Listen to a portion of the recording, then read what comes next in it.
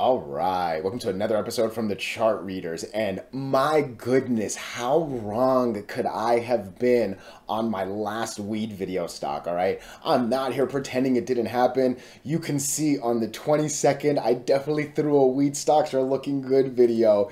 And yeah, they definitely are not looking good today, right? So, look, I often say I'm louder about my mistakes than my right calls. And I mean, this was almost as bad as it can be, right?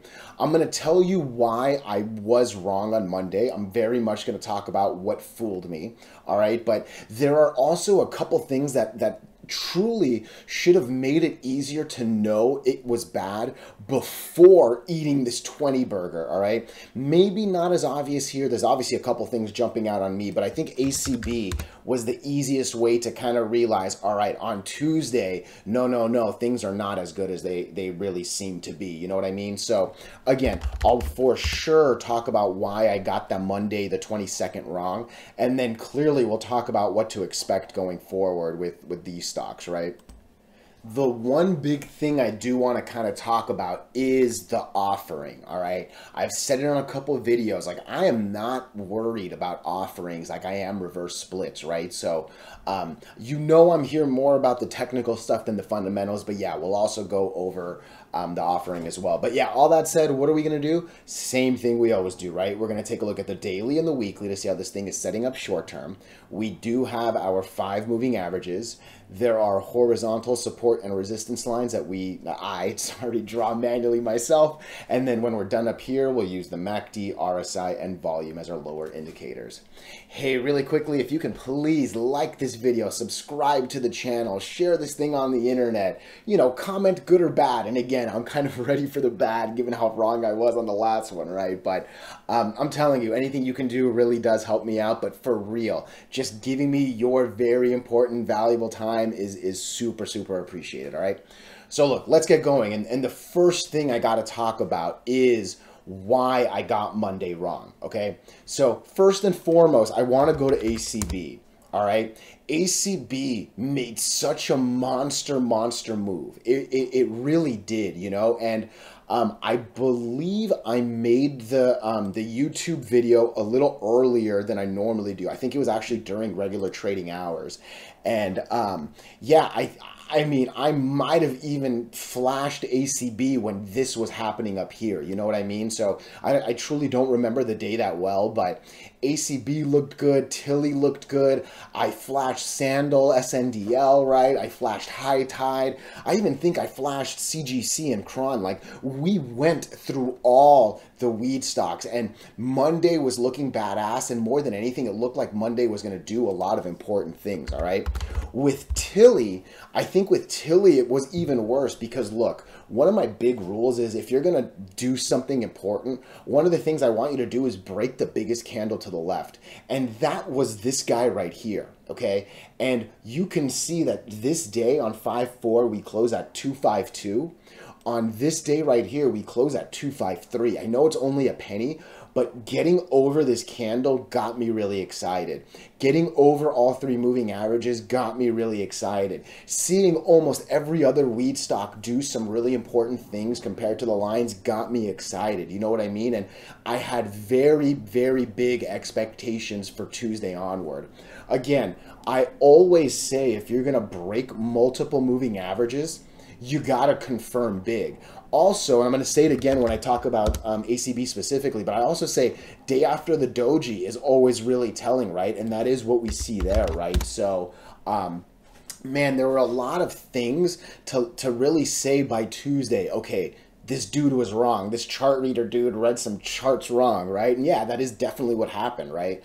By Wednesday, we have lost the 8 moving average, right? Again, looking at ACB, we're now under all the moving averages, right? Like there are clear eject signs, right? And then look, I give a little bit less sorry, I'm getting a call. I give a little bit less weight to this line and more just a wild reaction to this offering, right? I have not read the details, all right? My best assumption is we were sitting at 230 and the offering was somewhere sub 2, All right. If that was the case, yeah, this kind of makes sense, right? But in general, an offering isn't too bad, all right, honestly. And I am surprised that this 20% loss happened, but I think more than anything, and I know it sounds silly to say, because obviously if there was no offering today, there would not have been an immediate 20% drop. I think that's fair to say. I don't think we would have gone any lower than 230, let's roughly call it, right? That said, I mean, the failed technical up makes it want to come down, and when you lose all the moving averages, I think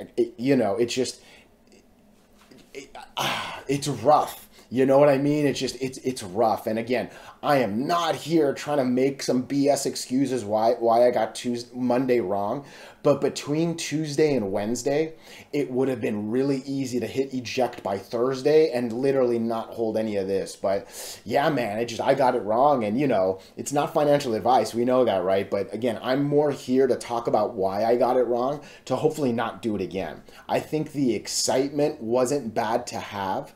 I just hope you saw it wasn't there as quickly as, I would have, you know what I mean? So, and again, this is a learning process, right? So, but yeah, talk about a poorly aged video, right? Let's be honest. So where are we on the weekly? It's a shit weekly. There's actually nothing else to say. We are deep in all-time lows now. That's super scary, because again, RSI looks like it wants to get worse. MACD hasn't even started the downtrend yet, and we haven't even crossed the 50 moving average on volume, right? So there is a lot of reason to be worried here. I'm sincerely hoping that this offering, because this could make a nice little recovery, right? There is actually nothing in between any of this. So maybe we do kind of make a little recovery up, because again, I don't know what the offering terms are. I think that's going to dictate it. Otherwise, this thing's going down deep into all-time lows, all right? Look, ACB. Again, I know I talked about ACB a lot on the Tilray side, but again, a couple really basic technical analysis things that I say on every video, nothing to do with weed specifically or whatever, right? If you're going to break an important moving average, and that one's important, right? Because look at the 50 moving average. I mean, it's been a real struggle for a really long time, right? Like you can see the red is distinctly above these candles most of the time, right? If you're going to break an important one, and I loved this candle because of the high of the day was the close of the day, right? Like there's no wick up here. Like there was a lot of reasons for me to love this candle, right? Okay. If you're going to doji, the day after the doji is going to be really telling. And that is really telling. And again, it continues from there, right? If this was up, I'm telling you, the whole sector would have been different. It really would have. I've been saying as ACB moves, the sector will too.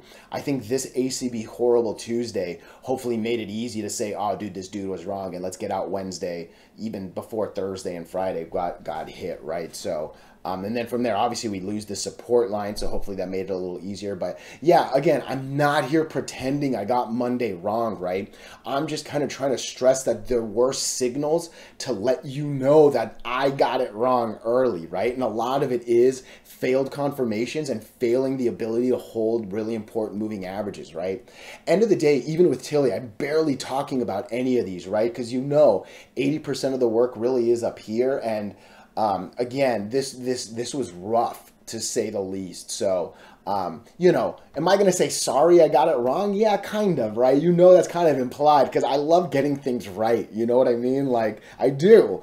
But I'm not sorry that I made the call on Monday. I think it was just really important to understand what Tuesday's follow through meant for the Monday call, right? So, again, I hope that this video actually brings some really cool comments, because this was a big learning thing, I think, in a lot of ways. So, appreciate your time. Thank you so much.